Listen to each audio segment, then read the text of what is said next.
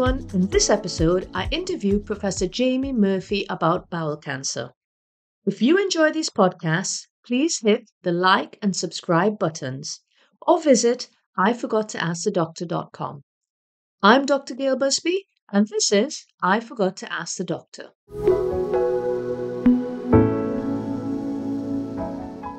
Hi everyone, thanks for tuning into the show. In this episode, I'm going to interview Professor Jamie Murphy about bowel cancer. Jamie is a consultant colorectal surgeon who has extensive experience in the surgical management of bowel cancer via both the open and laparoscopic routes. He has a national and international reputation for the treatment of bowel cancers that require advanced therapies due to their level of complexity. He's also the president of the International Society of Digestive Surgery. He is extensively published and well respected, and I'm delighted to have him on the show today. Jamie, welcome. Thank you so much for joining me today. Thank you very much. It's a great honour to speak to you, and I'm looking forward to our chat over the next hour or so. So, Jamie, I'm always intrigued to find out why distinguished colleagues like yourself chose the area of medicine in which they end up practicing. So can you share with us how you ended up working in the field of bowel cancer? I suppose colorectal surgery does require a little bit of an explanation as a career. It's not the kind of thing that people automatically gravitate towards. I think you probably found yourself during training that you get inspired by certain people and who you admire, you very much respect what they do, you start to get engaged with the care they provide. And that's sort of how I ended up in it as well. I knew I wanted to be a surgeon from a very, very young age, but I didn't really know what kind of surgery I wanted to do. So I ended up working in Addenbrooke's for Richard Miller, who's now retired, and also Nigel Hall, who's one of the senior colorectal surgeons who set me on that path. And then ended up working for Professor John Northover, who in London, who's now retired as well. And that sort of was how I ended up in surgery. It took me a bit of time, obviously, when we were training to decide what kind of specialty to go into, but ultimately that was the one I decided was for me.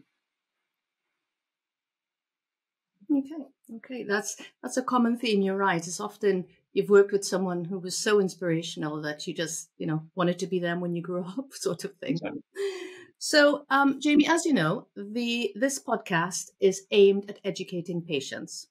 And as a result, we try to avoid medical terminology as far as possible so that it remains as accessible as possible to everyone. So let's start with the very basics. What exactly is bowel cancer, and are there different types?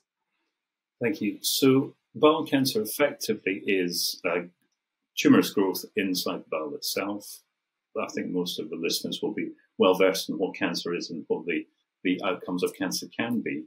There are a number of different types of bowel cancer. I mean, I think the easiest ways of thinking about it, where they are, as opposed to what type of cells that form the bowel cancer. So the most common actually is colon cancer, followed by rectal cancer. And we define the rectum as the last 15 centimeters of the large bowel. Other uncommon areas can be the appendix. It's said it's about 1 in a million. But slightly more frequent than that is probably anal cancer, which is a different type of cancer altogether and is managed in a different way. And I think we may end up picking up on that later on. The vast majority of bowel cancers, or colorectal cancers as we would call them, come from the cells of the lining of the gut. So I'm trying to avoid technical terms on your advice, but adenocarcinomas would refer to them, the vast majority of the files. There are also other rare types of cancer that come from the hormone cells or from the collagen in the gut, but they are very uncommon and probably about 1% of bowel cancers themselves. Okay. And are there any screening tests available? And is there a screening program? So as a gynecologist, I'm really familiar with the cervical screening program. Is there something similar for bowel cancer? There is. The UK has the National Bowel Cancer Screening Programme. And the way that works is that between the ages of 60 and 74, every 2 years, patients are sent, well, let's say patients, of course, people are sent little sticks through the post onto which they put a little bit of stool, a little bit of the toilet, send it off to the lab, and they'll get a letter back, hopefully saying there's no blood detected in that. But if there is blood detected in it, then they'll often be then contacted to establish if they require colonoscopy, which is where the patient has a flexible camera test of the large bowel going through the back end, working its way all the way around to where the appendix is. For the vast majority of people, we won't find anything on those, and it's just reassurance that the screening test, of course, because when we're talking about screening, we're actually talking about people with no symptoms as opposed to those people who do have symptoms. But for the vast majority of people, we won't find anything. For some people, we will find precancerous lesions, what we tend to refer to as polyps, and they may be able to be removed at that time, or the patient recalled for it to be removed by another time using colonoscopy. On occasion, it is infrequent. We're picking up cancers, but the entire point of the National Bowel Cancer Screening Program is that we pick up cancers early, and so we're curing more people. So if we could invest, if we had money to invest, a clear place to do that would be the National Bowel Cancer Screening Program. It is coming down the age of for the National Bowel Cancer Screening Program. By 2025, it should come down to 50-year-olds. But there's an argument in actual fact that we should be bringing that even earlier. And in America, the American Gastroenterological Association has set it at the age of 45. The relevance for that is that by the end of the decade, approximately 50% of rectal cancers will be in those under 50. And so it's important that we appreciate that while we think of bowel cancer as something for the older patients or older people, it's becoming more and more common in younger patients. There is a trade-off, of course, because ultimately you're sending people for invasive investigations. And there's also the suggestion that if you're screening the 45-year-olds, when we were talking about this in the American committees, would you be picking up the marathon runners who live in California, who are eating kale, versus the people who perhaps have increased risk of bowel cancer because of their lifestyle. But I know from what we've discussed, we're going to touch on some of that later on. So hopefully that wasn't too bad. Yeah. Okay. No, that's really, really interesting. And yeah, it's important to make the distinction that a screening test is actually screening someone who has no symptoms to see, to pick up things. And usually you're trying to pick up things early, like, again, smear tests. You want to pick up pre-cancerous cells so they never become cancer. It's treated before it becomes cancer. So really important to go along. If you get your envelope, I guess, with your stick in it, put the poo on the stick and send it back. Yeah. Okay. So that's screening. And moving on to people who are symptomatic, what are the symptoms that people can look out for that may make them think, I need to go along and be tested in some manner because, I might have bowel cancer? What are the possible indicators?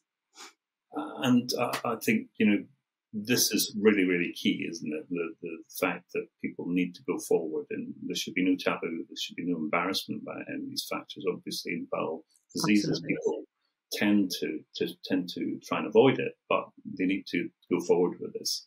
There's been quite good work on television, on radio recently, past few months, highlighting the symptoms that we need to be investigating. The most obvious one is bleeding from the back end. For, again, vast majority of people, that would be very simple reasons that they're having the bleeding, but it is one of the indicators we know, because tumours can cause bleeding, and also that's how the screening program works, is picking up microscopic bleeding on those sticks we discussed. The other one is change in bowel habit, and people sometimes think that's to do with constipation. It can on occasion be constipation, but in actual fact it's more likely to be diarrhea that we're concerned for. And anyone who's had a change in bowel habit of about 4 to 6 weeks should certainly be going forward to the GP to have a discussion with them about getting referred to the hospital for testing. There can also be weight loss, but that tends to be quite a non-specific symptom, and it tends to be one of the later symptoms rather than one of the early ones. And you can also, for some patients, it will be simply fatigue. They don't realize they're anemic. And again, the tumor is bleeding, and that's what's bringing down the blood count. And so if patients are found to be anemic, this next stop is a gastroenterology or a colorectal clinic for investigation to try and exclude the possibility of something in the gut causing that. Patients or doctors will occasionally feel a lump in the tummy. That's becoming less and less common. So you can actually feel the cancer through the abdominal wall. It tends to be quite big if that's the case. And because of the screening program, we're having less and less of those presentations, but it can be the case that's how patients present. And so there is a specialist referral pathway, as there are, as you know, for all cancers, a 2-week wait pathway, with the idea being that the GP will refer you on to the hospital and you need to be seen within 2 weeks by a specialist who will organise the tests for you. Okay. And again, I guess for women, if you are anemic, an assumption that I will see a lot, obviously, is that it's because of their periods. So there might be some confusion there. And also maybe blood in the poo can be mistaken. So it's just really good to have a high level of index of suspicion of these things. Would you agree? 100%. And we've already talked about the fact that patients are becoming younger and younger that are presenting with bowel cancer. Yeah. And many of them will have been told they've got irritable bowel syndrome without actually having had any formal investigation. And we're getting to the point really now where it's so frequent in young patients that if they have got an abnormal presentation, they need a colonoscopy. It may be something simple like piles, there may be something slightly more requiring more treatment, such as an inflammatory bowel disease, such as ulcerative colitis, Crohn's. Mm-hmm. But in a couple of patients, small numbers, you will pick up a cancer early and hopefully save their life. Yeah, absolutely. Okay. And are there any risk factors? So I always ask about risk factors because there will be some that you can't do anything about, like your genetic makeup, and there'll be others that perhaps you can alter your lifestyle and decrease the risk of having a particular condition. So is there anything that patients can do to reduce their risk? Thank you. So genetic cases probably don't make up more than about 5% of bowel cancers. So the vast majority are sporadic, so ones that we don't understand why they've occurred. A lot of it will be environmental, and we know that patients adopt the risk profile of the country they move to. For example, if you're Japanese and you move to California, you're going to pick up the American risk of bowel cancer. And so it's clear there's some environmental component to that, whether it's dietary or whatever it might be. We don't have a good handle on that. But with most cancers, it's the usual: avoiding smoking, minimizing alcohol intake, exercise, making sure your weight is good, and so obviously not having other medical problems and comorbidities, so you don't have issues, heart issues, strokes, etc. From looking after yourself as well. It is the risk of cancer. But it's all the sensible things that we say to everyone every day. So sensible diets, no crazy fads, but just stable, sensible diet with all the nutrients that you require. Unfortunately, I can't give much better advice than that at the moment because we simply don't understand it as well as we should. Yeah. But what we understand is a healthy diet, and this is a recurring theme in every interview I do. The risk factors are so similar across the board, And how is it diagnosed? So again, I think that sometimes a barrier, and you mentioned it. So in bowel issues, so in gynecological issues, a barrier may be a fear of what's going to happen when they present, when they go to the GP or go to the specialist for investigations. And I think part of breaking down those barriers and encouraging people to go along is to that they understand what they should expect. So how is it diagnosed? If you did have these symptoms and you went along to your GP, what investigations would be performed and what can patients expect to happen after that? Sure. So first thing as doctors, as we all know, we're going to take a history. So we're going to ask the patient about the symptoms, how the symptoms have evolved, how they are now, and then examinations. So patients should expect to have the tummy examined. We talked about lumps in the tummy possibly being something that we can feel sometimes in bowel cancer, uncommon, but sometimes that's the case. If it's a very low cancer close to the outside world or an anal cancer, then the doctor may be able to diagnose it there and then by doing an examination at the bottom, with a digital rectal examination at the bottom. But broadly speaking, of a set of blood tests and then referral on to secondary care, so hospital in most cases, where they'll go on to see a gastroenterologist or colorectal surgeon. They'll then again go through the history, may repeat some of the tests or may ask for other blood tests. But the standard way we diagnose it is by looking inside the bowel itself. And there's two main ways of doing that. So the first is, we talked already about fiber optic tube, where you have a look, what we call a colonoscopy, where you have a look around the bowel itself. Mm-hmm. It's important to realize that in order to do that, we have to give you a very strong laxative to clean the bowel out so we can actually see when we do the procedure. And then the patient comes into, there's still a person at this point with that diagnosis, but the potential patient comes into the endoscopy department at that point, and then it will roughly be a half day. So for this, so whether it's in the morning or afternoon, people should expect it to be a half day, because you'll come in, you get checked in, they'll get you to change, they'll then do the various things like putting a line in your hand so they can give you injections if need be. You'll have the test itself. It'll take about 20 minutes for most patients, and then recover from that. And then they'll usually give you a cup of tea and a sandwich in the cab. You just check your vital signs for a couple of hours and then let you go. The two ways you can have the colonoscopy are either with intravenous sedation or just as you are, sort of as we speak to each other at the moment.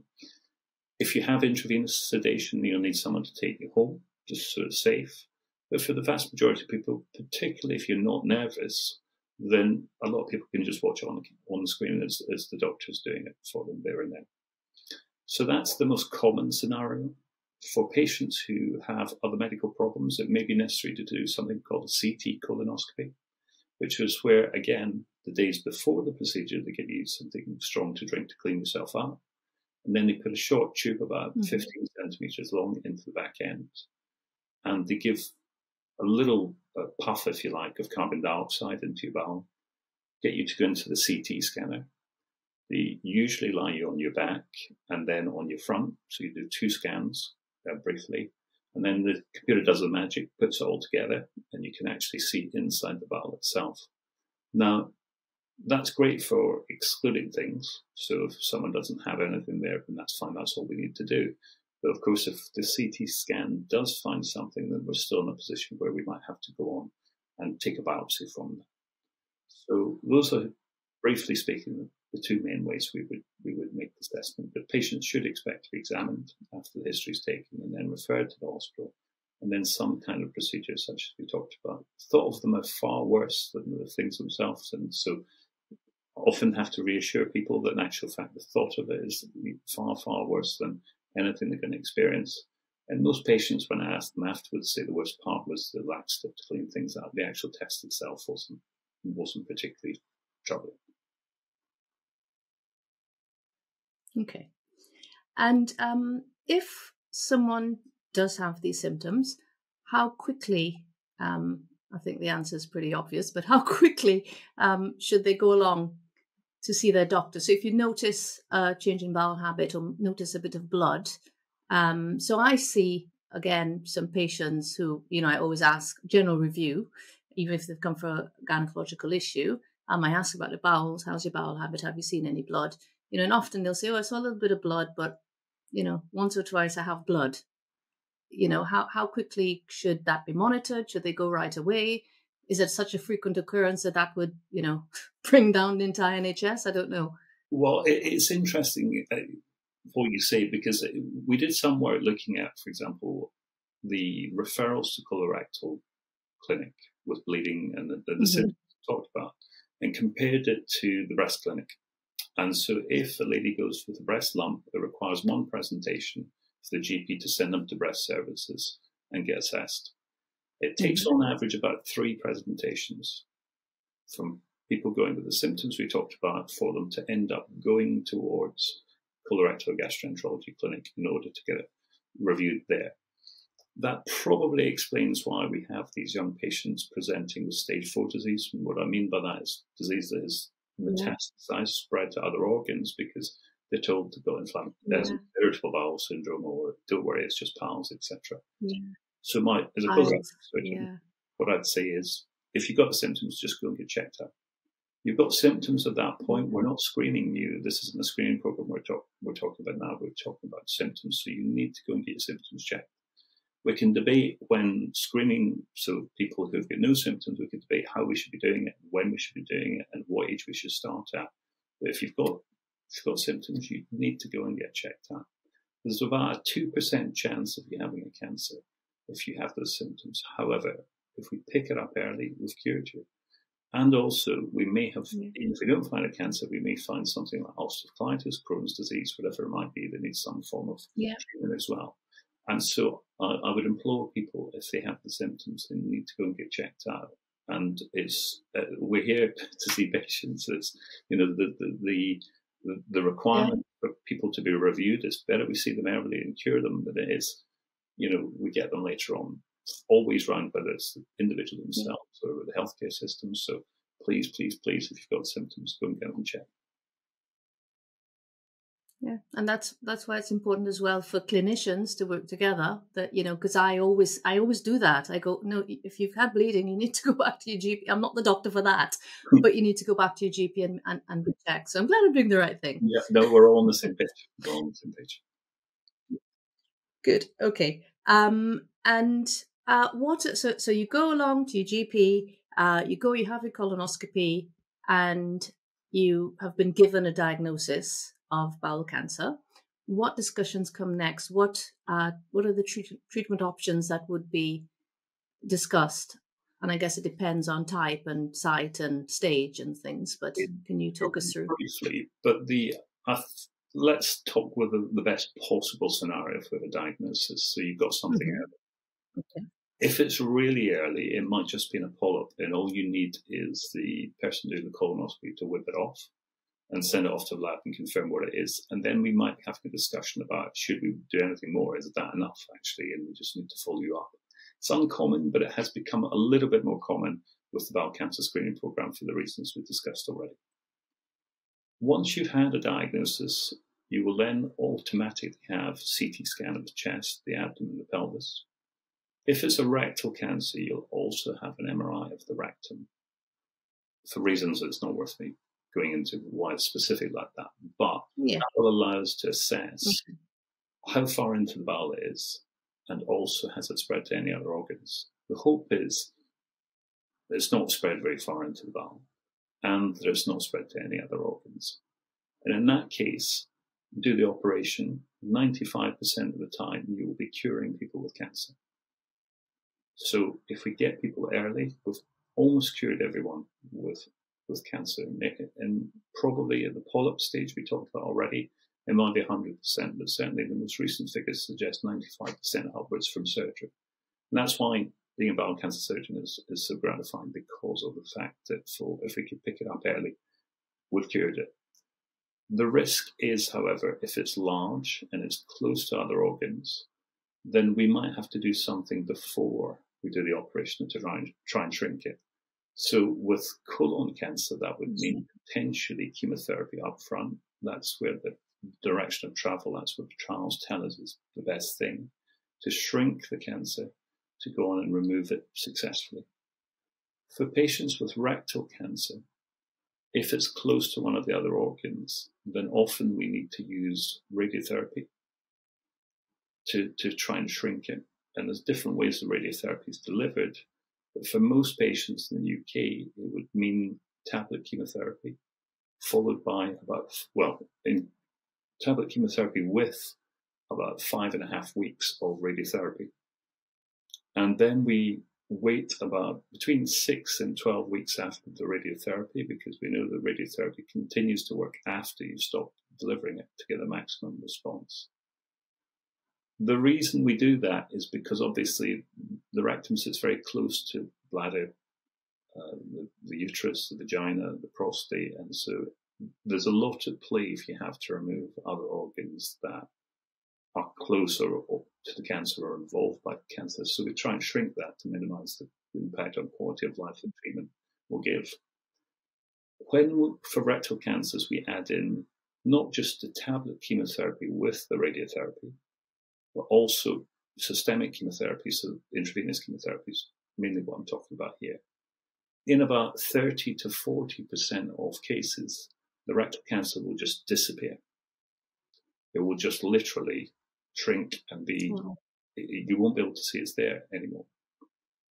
That is a difficult conversation because obviously it's not on scan, it's not on the camera test when we have a look, but there is the possibility you've cured the patient without an operation at all. The issue is you can't know. And so one cell in there will come back. So it's called a watch and wait approach now with rectal cancer. So we're almost approaching half of rectal cancers, the large ones being treated potentially without an operation. But the patient has to understand that they need to be on a very, very tight follow-up regimen with scans and camera tests at the back end, just to make sure if it does come back, God forbid, then we'll pick it up earlier. And then the vast majority of patients, again, about 98%, will probably be able to go on and do the same operation as we had planned already. But we need to keep those people under close surveillance. The final group are those who have either a colon or a rectal cancer and it's spread to another organ. And that's a difficult situation. What I always tell those patients when we're speaking, because they want to know about survival, etc., treatment options, is that it's such a wide group, stage 4. There is no subdivision of stage 4. If it's gone to another organ, then obviously it's in that group we call stage 4. Some groups do better than others. It might be possible to cure some of those patients, but it's a very individualized and treatment heavy for those individuals. So for all the reasons I've spoken about already, and I appreciate I've probably talked too long on the subject, that the earlier we can get it, the best chance of cure, and actually minimize quality of life impact on patients and other treatments that they might have to go through as well. Yeah. And I think it's one of those, I have the impression, it's one of those cancers that because it reveals itself with bleeding, because it's, in a place that's open to the outside, again, like womb cancer, postmenopausal bleeding, you have that opportunity. It's less likely to be a silent cancer, but don't ignore those red flags. Go along. And it's interesting that we have, it's clear with the bowel cancer screening program that we have issues getting that message through to certain communities. So sometimes it's cultural, sometimes it's to do with socioeconomic issues as well. West London is less of an issue than it will be, in East London, for example, for various different reasons. So the more we can broadcast that, the better. Yeah, and hence the genesis of the whole this series of podcasts to try to reach people, just another way of reaching people who may not present themselves. We come, I'll come to your phone and you get the information you need. Exactly. So thank you again for giving us such clear information. Okay, and can you give us an idea, and I know you've kind of spoken about it in between what you were saying, but how successful treatment can be, and also what factors might influence success rates? So again, is there anything that people can do to influence the success of their own treatment or not? So we talked already about minimizing the risk of you getting cancers. And what we've also found is we're moving towards what we call prehabilitation, which is getting fit for an operation. And not in a facetious way, but often say to patients, you don't turn up to the London Marathon with a set of trainers, in shorts and say, let's do this. If you're going to go for a big operation, you want to be as fit as you can in order to recover, even if it's a relatively small operation, some of them bigger than others, that you minimize the complications afterwards and you also maximize your outcome as well. So I think from a patient perspective, the best thing you can possibly do is get fit. Stop smoking. If you're a smoker, that needs to go immediately. There's no point in saving your life from one cancer for you just to subject yourself to another. Be fit for the operation itself. The techniques and the surgery are getting better and better. And we've got to the point where rectal cancer is actually, the outcome from rectal cancer is better surgically alone. We talked about radiotherapy, chemotherapy, etc., but the outcome from rectal cancer surgery is improved. From the 1980s, where the recurrence rate was about 30%, just through improving surgical technique, that's down to probably, in the best hands, about 4%. So, and that's just the actual technique itself. We've got to the point where colon cancer, which historically was a better outcome, we're now trying to improve that as well. So the surgical strategies we're using now are much more technically refined than they were perhaps 20 years ago. And there has been a drive, as you know yourself, and in our medical subspecialties, for us not to be doing everything anymore. And so for people to be focusing on certain conditions, because we know the volume, the more you do of something, whatever it might be, particularly technical things, the better the outcome is. And so we have specialist colorectal surgeons. Previously, it was general surgeons. So you do gallbladder operations, you might do gullet operations, you might do pancreas operations, and occasionally do bowel cancer operations. We don't have that anymore. We've got specialist colorectal surgeons in the UK. And so we're driving up standards of care. Things are getting better and better. But the key, as we've been saying before, is picking this up early. But from the perspective of outcomes, we talked about, if you get it early, it's about 95% cure rate, possibly higher, because all those cure rates we've got are 5 years out of date. And that's what I always say to patients when they look at cures. Well, it's 5 years survival. And to be clear for the listeners, 5 years is the point at which we say, congratulations, after bowel cancer, you're cured. That's it. You don't need any more follow-up. And so all those data are 5 years old, and things have happened in the past 5 years. Even surgical techniques have got better in the past 5 years. So things are getting better and will continue to do so. But the more we pick up early disease, that's where the real gains are. Okay. And what are the risks or side effects of treatment? There must be myriad, but do you think there are any in particular you'd like to communicate today? Because again, that would be a big concern to patients. So there are many, obviously, and it depends exactly which part of the bowel you're operating on, or the colon or rectum. The further away from the back end, the better the outcome profile is. So people who have the right colon, so if you like, the upstream bit of the colon removed, will probably not really notice anything. God willing, the operation goes well. People who've got it, if we have to remove the rectum as part of the surgery, then people tend to find that the function isn't what it used to be. And you always have to warn people that you're removing that last 15 centimeters of the reservoir and the bit that allows people to store things. The rest of the bowel's job is just to push things through.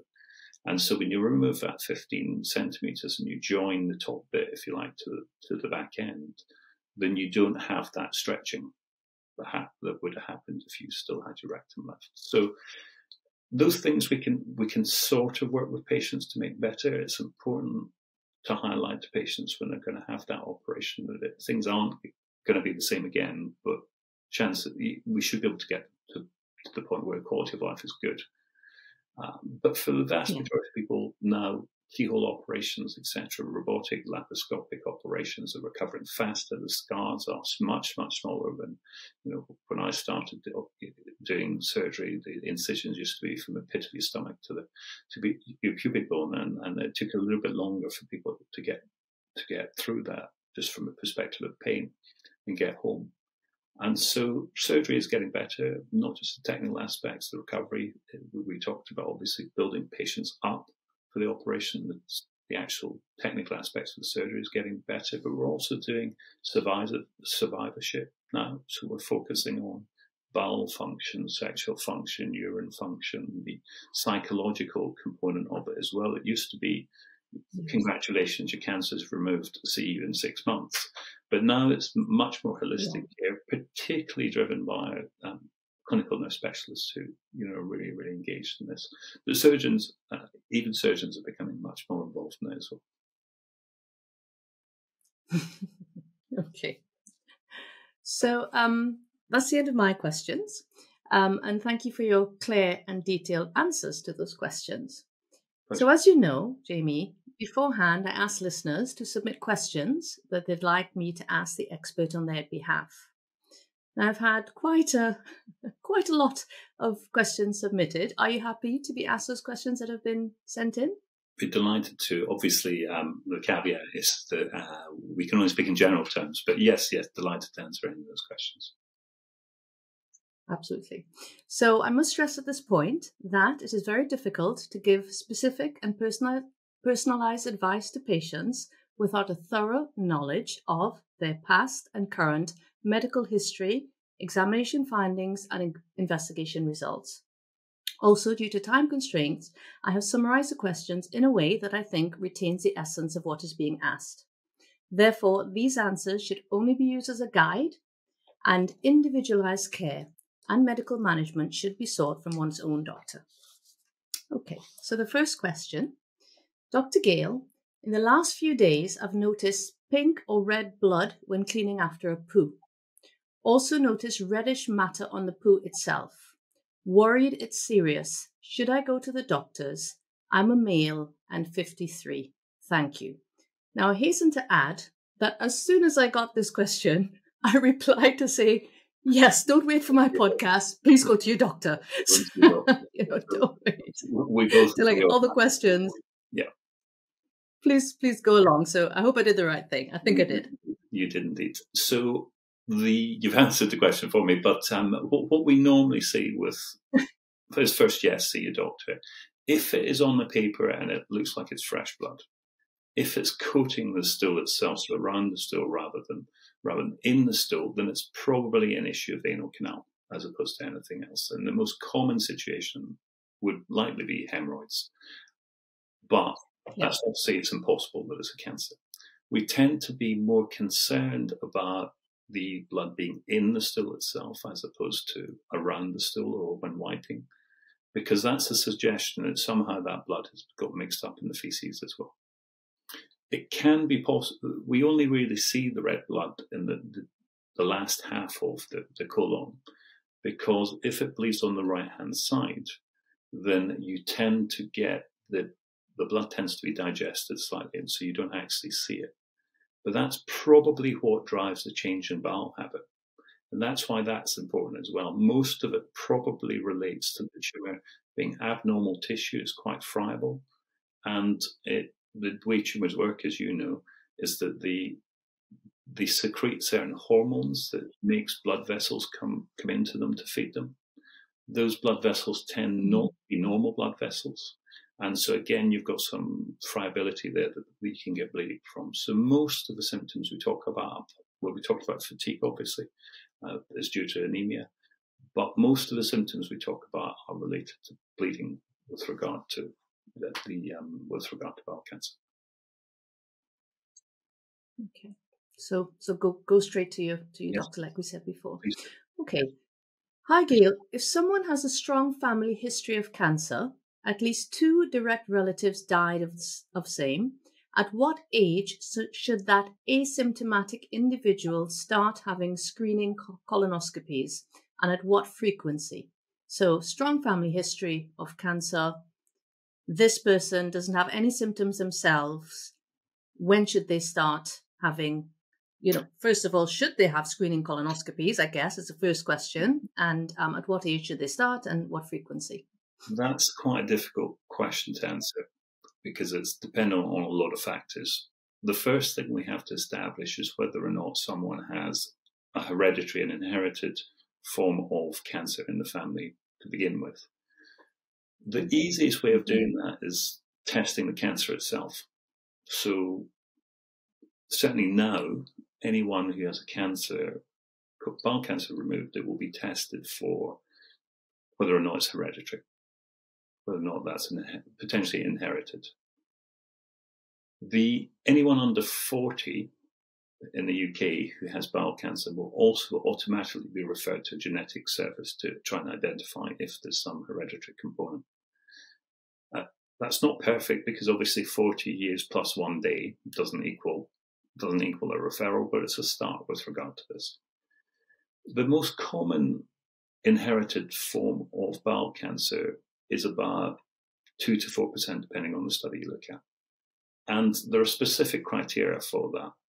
But in the absence of you meeting one of the criteria for inherited bowel cancer, I normally recommend people to have a colonoscopy 10 years before their relative was diagnosed. Now, that can be a little bit of a stretch when you go to GP, because they'll say, well, show me the guidelines for that. At the minute, there aren't. But at the same time, it seems a common sense strategy, given we know that cancer is not a yes, no, it's not binary. It starts as normal, becomes slightly abnormal, what we call low-grade dysplasia, very abnormal, what we call high-grade dysplasia, and then cancer. And we think for the vast majority of patients, that probably takes somewhere in the region of 7 to 11 years. So if we're having a colonoscopy about 10 years before your relative, the age of your relative being diagnosed, then we're probably, it's a common sense approach. Okay. And with what frequency? That depends on what they find. And so whenever you have a colonoscopy, depending on what they find, if they find nothing, then it's probably 5 years in the absence of as confirming you've got a hereditary cancer. It might be 2 if you've got a potential hereditary cancer. But there's a sliding scale depending on what they find at that colonoscopy. But I would think if they find nothing, it's probably 5 years. They might find a polyp, and depending on the size and what's in it, they might say 3 years or 1 year. But I think if you've got a normal colonoscopy, you're probably talking about 5 years, unless we've got one of these potentially inherited cancer syndromes. Yes. Yeah. Okay, that's really useful. Thank you. Okay, speaking of inherited syndromes, next question is, hi, how relevant is Lynch syndrome and testing for bowel cancer risk? So Lynch syndrome was what I was referring to. It's also called non-hereditary polyposis colorectal cancer. We moved away to HNPCC. We moved away from HNPCC because it's not just colorectal cancer, as you know. Endometrial cancer is one of them. In that inherited group, there's types of kidney cancer involved, etc. as well. So Lynch syndrome is the most common inherited colorectal cancer or inherited cancer syndrome that involves colorectal cancer. It's the one I was referring to, about 2 to 4%. Yeah. Once you have that confirmed, you need to then go on to have 2 yearly colonoscopies at that point. Okay. All the bowel cancers now that are removed will be checked for that. So if your relative should know if there are potential for Lynch syndrome, if they'll be screened for initially on the cancer, and if it's found, they'll be offered other tests to confirm it. Once you have that confirmed, then you've got 2 options, particularly for your children, but your siblings obviously have to be investigated as well, your brothers and sisters. Mm-hmm. Not everyone wants to have genetic counselling. Not everyone wants to know. And so if they don't want to know, that's acceptable because it can always be investigated later.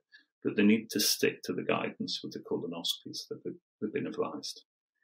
If they have the genetic testing, then they may be finding that they don't have it. And so they just go back to background, follow up for colonoscopy. If they do have a genetic testing, however, and they're found to have it, then they need to stick to this because of the risk of developing colorectal cancer.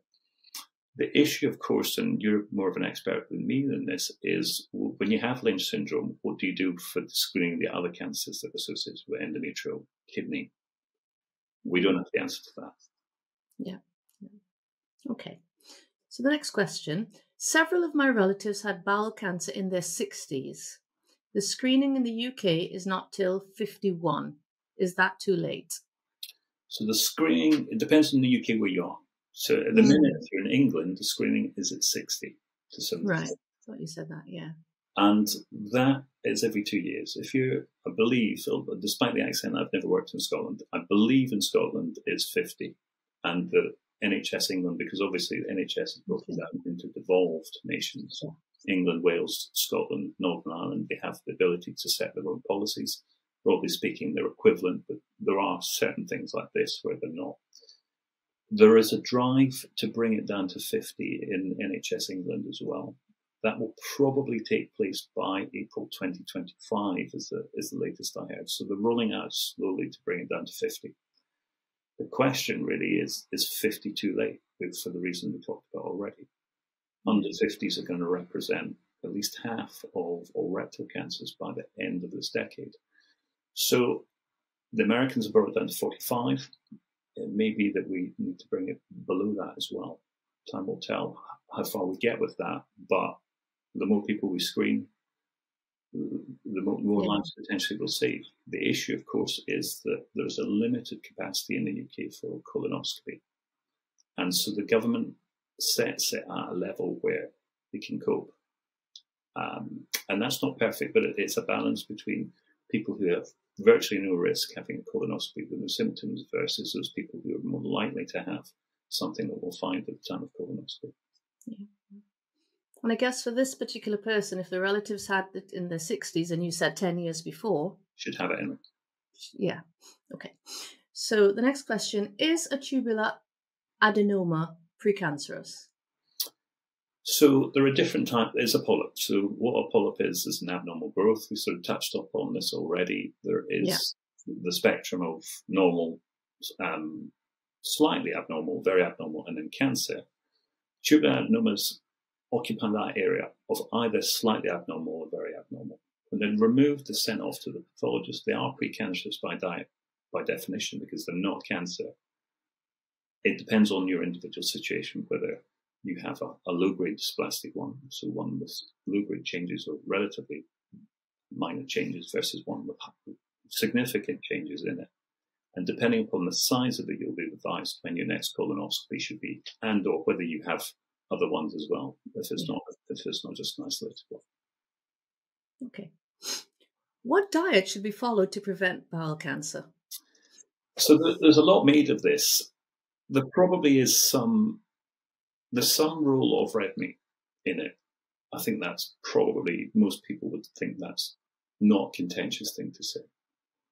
That said, we don't advise you not to eat red meat. It just, again, moderation, be sensible. Okay. If you compare it, Western diets is difficult to compare with other countries. So, for example, people in Africa have a relatively low risk of colorectal cancer. So do people in Japan. The Japanese have a higher rate of esophageal gullet cancer, probably because of the unprocessed fish they're eating. We think it's got something to do with it. And so with the comparison with Africa, people say, well, you should have more fibre in your diet. There is actually no good evidence that fibre is going to decrease your risk of bowel cancer. Much of it is probably to do with the processed foods we're eating and or other environmental factors. But much of that we can't change. And so I think the most sensible thing we can say is get your 5 a day. That will keep you regular, if nothing else, even if it doesn't minimize your cancer risk. Try and limit the amount of red meat you have, not having it every day, but once or twice a week is not going to be a big deal. Main thing probably actually is exercise, and try and be as healthy as you can. That has additional benefits that we talked about already too. Okay, next question is bowel cancer more prevalent in the descendants of some Caribbean islands? I'm interested in this question. So there is evidence about that, and it's difficult to know, again, what that's to do with. So we talked about certain groups when they migrate from one country to another, adopting the risk factors of that country. But if you look at the data from places like, for example, Barbados, it seems that there is if you match it with the number of people in the country, there probably is a raised level of that. Again, what's that got to do with? I'll be speculating. I'm not certain.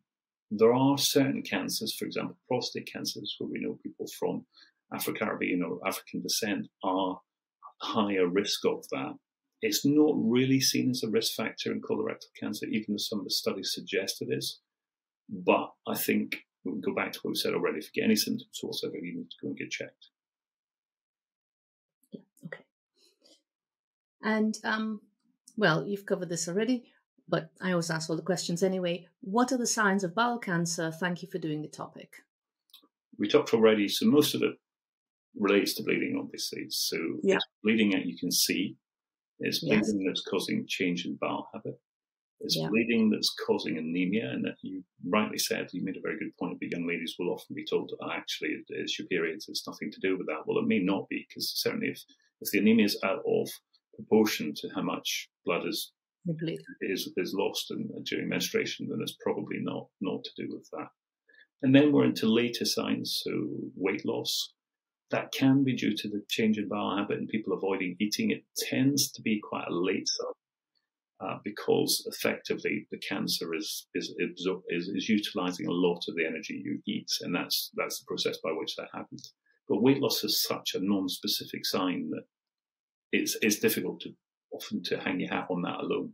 Probably presenting with weight loss wouldn't actually, without something else, being it wouldn't trigger a referral to colorectal surgery or gastroenterology.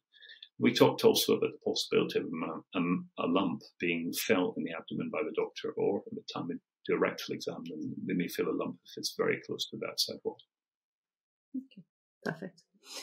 I'm coming to the end of chemo.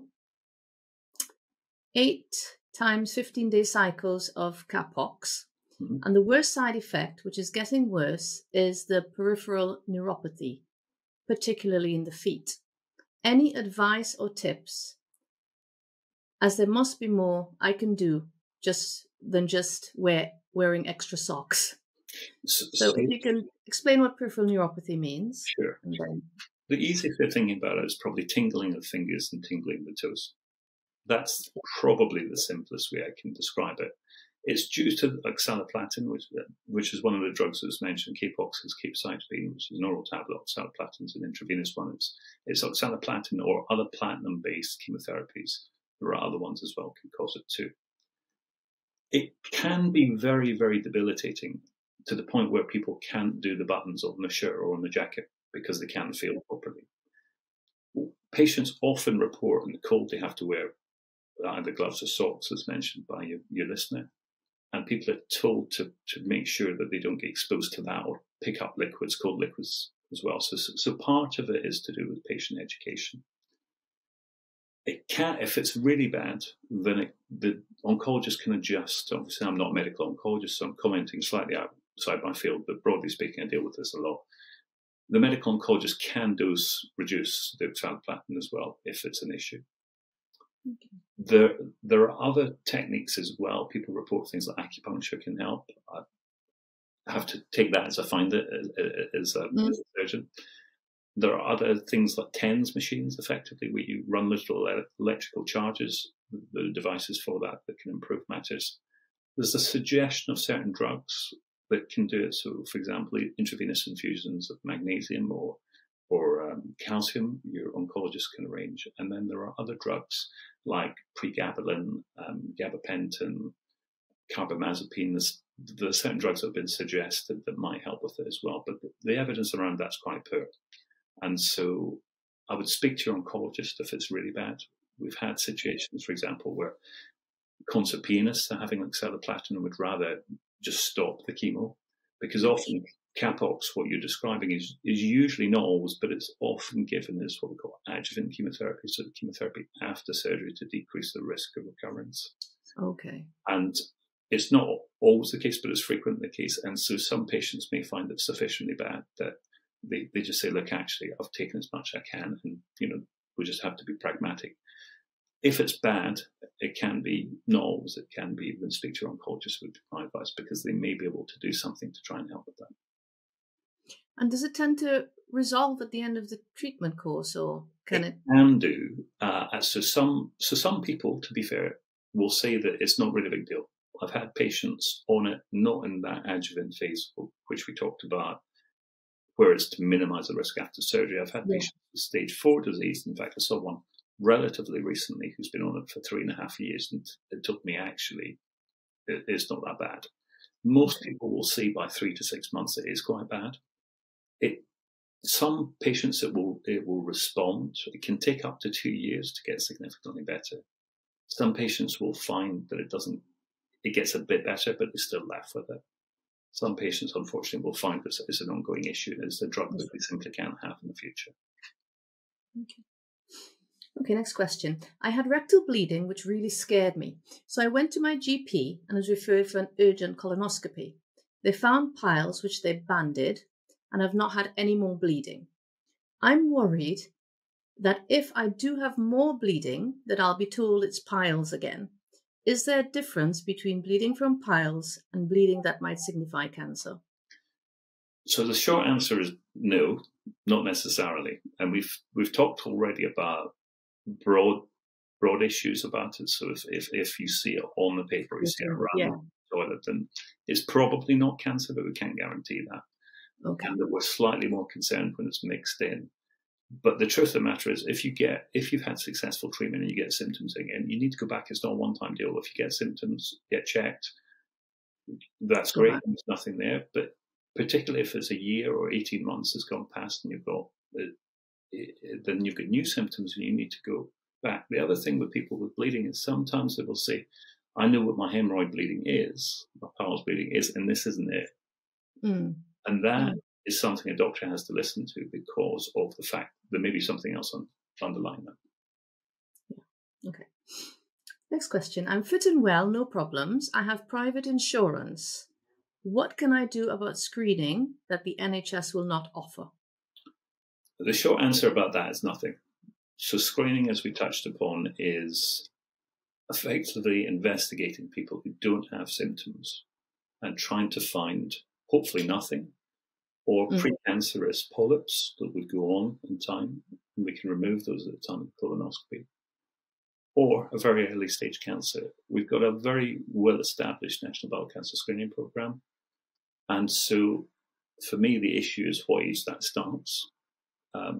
That's a different discussion, obviously, rather than the one we're having at the moment. But the short answer is not very much, in all honesty. Okay. I had colorectal cancer and was treated. With my breast cancer, I have annual mammograms. What do I do for the colorectal cancer annual follow-up? So the way colorectal cancer follow-up generally works, and we are talking in generality here, is that patients will, for the first 2 years, have CT scans every 6 months.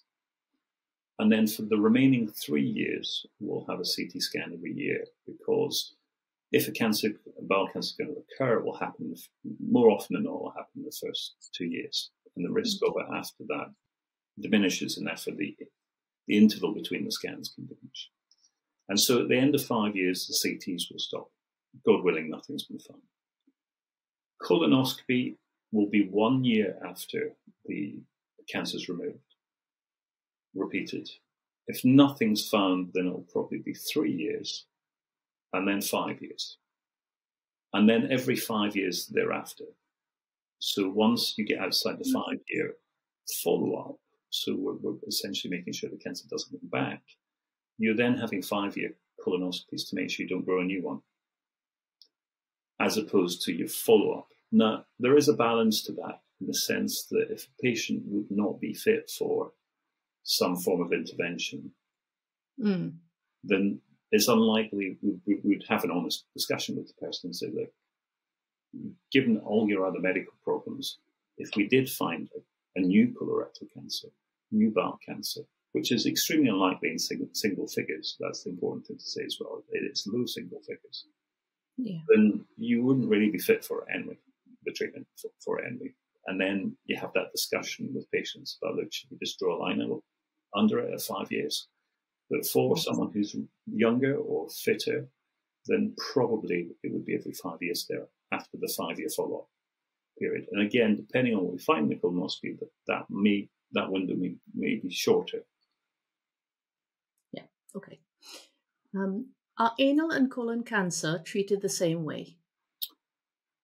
No is the answer. Anal cancer, we probably have about 3,000 to 5,000 cases in the UK a year. It's not common compared to 42,000 cases of colorectal cancer a year. The big issue with anal cancer is that people realizing that it is the case. And so it's estimated that a GP may see one in their entire lifetime. And even for colorectal surgeons, then it's not that frequent occurrence for the reasons we've talked about. So the first thing is about diagnosing it. So realizing that it doesn't look right and therefore taking biopsies from it. And given it's quite a sensitive area, that's generally done under a very short general anaesthetic. To take biopsies and send it off to the lab. Once it's been diagnosed, then 90% of them are cured, and I mean cured, by a combination of chemotherapy tablets and radiotherapy, a bit like what we talked about before. Now, we talked about rectal cancer previously, the last 15 centimeters was getting cure rate, well, it disappearing, cure is probably the wrong word, in 30 to 40% of cases. For anal cancer, which is literally the last couple of centimeters, that is cured by chemotherapy tablets and radiotherapy together in about 90% of patients. Great. Okay. Immune therapy seems to be everywhere at the moment. Very true. Is it helpful in bowel cancer? It is, but it tends to be, and I'm making this slightly simplistic, obviously, because we're talking about quite an advanced type of treatment for cancer. It tends to be in those cancers that are Lynch patients. Okay. Because the biology of them is slightly different. So the reason that Lynch occurs, or Lynch cancer, colorectal cancers occur, as you know, is because the machinery in the cells to replicate the DNA doesn't work properly. And what that does is that it generates proteins from that that don't make sense and that your immune system doesn't recognize. So these proteins go to the cell, the cell membrane, so the outside of the cell, they sit on that, and they're accessible to the immune system. Now, immunotherapy itself isn't an anti-cancer drug. What it actually does is it takes the brakes off the immune system and allows the immune system to go for these cells that are displaying things that the immune system doesn't recognize. So if you look at, for example, the reason why we have to be so careful with blood transfusion is obviously we're taking blood cells, putting them in someone else whose immune system will not recognize them. And so it's the same kind of thing that the immune system is attacking it. So that's how immunotherapy works, but it only really works for those cancers that are Lynch. It can be very, very impressive though. So it can literally just get rid of the cancer. Patients, if they're having immunotherapy, have it for 2 years because the trials only went out to 2 years. And then often will have no evidence of disease on the scans whatsoever. And then the question at that point is, what do you do? Because do you go and take out the area where that cancer had been? It was, yeah. Every time we've done that, it's not been there. So this really is a game changer. And what's also interesting is that there's some work, and it's still early on, of trying to make non-Lynch cancers, so the normal bowel cancers, the 95% of bowel cancers, to basically display those nonsense proteins so that immunotherapy can work in all bowel cancers. But that's further down the line. Okay. So a lot of things in the pipeline. Very much. Fantastic. Okay. I'm going to have chemoradiotherapy. How is that different from chemotherapy or radiotherapy alone? And do I have a choice? You always have a choice. It's your body. Yes, true. But whether the choice you want is a sensible one is another thing. So I think if you have reservations, I think you need to speak to your doctor and say, look, why are you offering me this? What's the difference between the things you're talking about? We've touched upon it slightly already. Chemotherapy tends to be either intravenous or oral or a combination of both. So that's, inverted commas, chemotherapy. Radiotherapy is X-ray therapy. As we've said, for rectal cancer, there's two different types. There is the short course radiotherapy, which is over 5 days. And then there's the long course therapy, which is over 5.5 weeks, roughly, with oral chemotherapy tablets. The most common type that's used is a long course chemoradiotherapy with the oral chemotherapy tablets. And the purpose of that is to try and shrink the rectal cancers we talked about before. Short course radiotherapy, the 5 days, does do some shrinking, but it's probably not as good as the long course chemoradiotherapy. And so the doctor will be offering that to try and make the rectal tumor shrink, but they'll likely because that's the most common thing now, also offer chemotherapy on its own. So not those tablets we're talking about you take during radiotherapy, but actual, inverted commas, proper chemotherapy, intravenous and or oral. Mm-hmm. Because of those response rates we talked about, 30 to 40% of the cancer just disappearing on scans and disappearing on camera tests at the back end. We've also alluded to the fact that it's a great situation, but it's a difficult situation, and you don't know if you should then go on to do the operation. But that's the kind of thing you have to talk to your own doctor with. Absolutely. Okay. I have bowel cancer. Does that mean I am at risk for higher or lower cancer? For example, stomach or lower down in the anus? So anal cancer isn't linked to colorectal cancer, broadly speaking. Okay. So anal cancer is its own entity. There are some inherited cancer syndromes we haven't talked about today that are 1% or less, where you may have a risk of gullet or stomach cancer as well. To be honest, they are so, when you see those cases, they're so obvious, most of them, that you would know that you're in that group anyhow. But for 99% of patients, it's irrelevant. Okay. I have been reading about aspirin as a clinical trial for bowel cancer prevention. Does it work? I'm on ibuprofen for arthritis. Does this type of diagnosis help with bowel cancer prevention?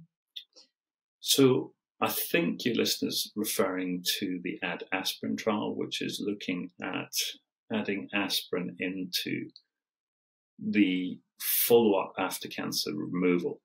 So there's a number, of colon, breast, I think esophageal, and I'm missing one from memory.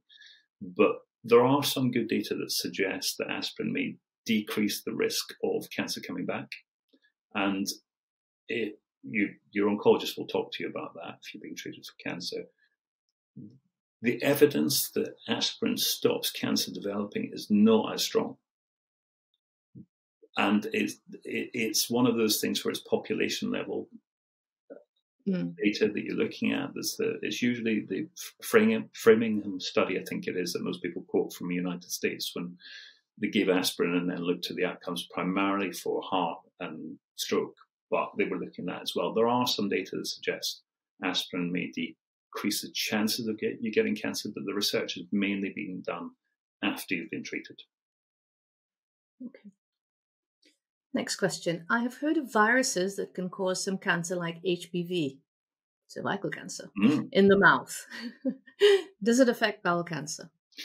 It affects anal cancer in the same way it affects cervical cancer. So exposure to the same kind of viruses that cause cervical cancer, so HPV, human papillomavirus, type 16, type 18 are commonly, I imagine, for cervical, but certainly for anal cancer. Yeah. Are risk factors for anal cancer. There are other risk factors. HIV, for example, is a risk factor. Transplant, so people who have immunosuppression from transplant as well, is a risk factor for anal cancer. But with regard to the virus issue, then I think what we can probably say is the HPV vaccine is what everyone should be getting, boys and girls. And we should eradicate cervical cancer, probably vulval cancer as well. Anal cancer, because they're all the same kind of pathology. So I completely support your endeavours with that too. Yeah. One in common. Okay, next question. I'm on a PPI for stomach ulcers. I've been reading that some cancers in the gullet can be caused by PPIs. Does this apply to bowel cancer? We don't think so. And so PPIs, so proton pump inhibitors, the most common, certainly the most modern, but most common drug given to switch stomach acid off, so for ulcers and reflux. There are data suggesting, as you say, gullet cancer can be increased by that. We don't think that colorectal cancer is impacted upon. It's not impossible, but there's certainly no good data supporting that. And it's such a ubiquitous drug now, these drugs, that I think we would know if it was a major risk factor. And the last question from my listeners. I have been diagnosed with bowel cancer. I'm out in the sticks. Should I transfer my care to a bigger hospital were their clinical trials. I looked up the UK online clinical trials website, and there are loads of trials for bowel cancer. So I have to unpack that in several different ways. So I think the first one to say is about treatment in one centre over another. I've already alluded to the fact that we've got specialist colorectal teams in the UK, and I'm glad the listener made it clear that it's the UK they're talking about. Other countries, it's not quite the same. Mm-hmm. But the level of training, there's an absolute minimum level of training, as you know, to become a consultant. And in order to treat any given cancer, you need all members of the team that are there. So whether it be the nursing team that support you, the consultant surgeons, the consultant gastroenterologists in our case, the pathologists who look at the slides, the radiologists who look at the scans, the oncologists who deliver chemo, radiotherapy, all of that has to be in place. Otherwise, you would be referred to another hospital. So, and also the standards are quite clear. The National Institute for Clinical Excellence is quite clear about how we should be treating patients and what the guidelines are and what decisions we should be making and how. And so I think we should be able to reassure your listener that if they're being treated in the UK, then there's an absolute minimum standard, which is a very high standard. And so there's no one reason why they should transfer the care to one hospital rather than another for that reason. The clinical trials thing is slightly different. And so the clinical trials thing is about patients who have stage 4 disease. Okay. Broadly speaking, unless we're looking at one of these trials we talked about with aspirin, which is minimizing the risk of cancer coming back. But for clinical trials, broadly speaking, that the patient is interested in is usually stage 4 disease. So it's usually cancers that are spread to other organs. And it's usually after first and certainly second line chemotherapy has not worked. And what I mean by first line and second line is the different drugs. So it tends to be, you refer to K-pox, there's a modification called Folfox, which is one type of systemic treatment. There's another one called Folfiri or K-Piri, depending on exactly how it's delivered. So they're distinct types of chemotherapy. And once those types of chemotherapy have, unfortunately, either stopped working or didn't work, and you're moving on to third line chemotherapy, so a different type of drug, it doesn't really matter what it is for the purpose of this conversation. That's at the point you want to be looking at clinical trials, because you've got disease that's moved to another organ. You're getting to the point where your treatment's not working, and then you're looking for new drugs that are experimental. And so when you're getting into that situation, then perhaps bigger centres with the university centres particularly tend to have these clinical trials running. And so perhaps that's a time to think about that kind of sideways move. But again, your oncologist will be very supportive of that. And most oncologists in this country are based out of a university as well. And so they should have links through that anyhow. Okay. Thanks. That's a really clear answer. Okay. So the last question is from me. So, Jamie, you have managed many patients with bowel cancer in your career thus far.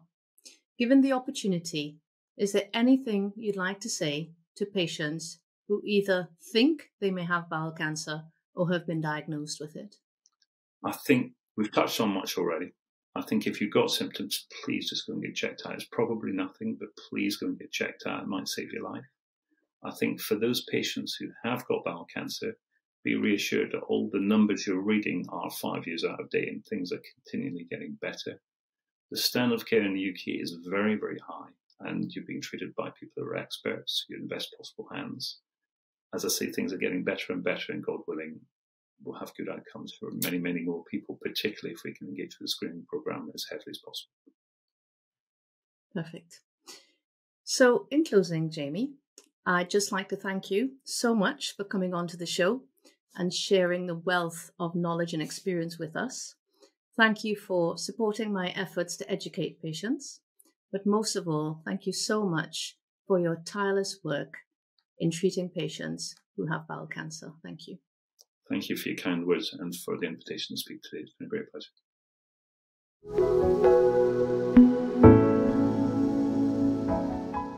Thank you for listening. I hope you found it useful. Please keep your eyes and ears open for upcoming episodes. If you enjoyed this, please hit the like and subscribe buttons. to raise awareness of this podcast.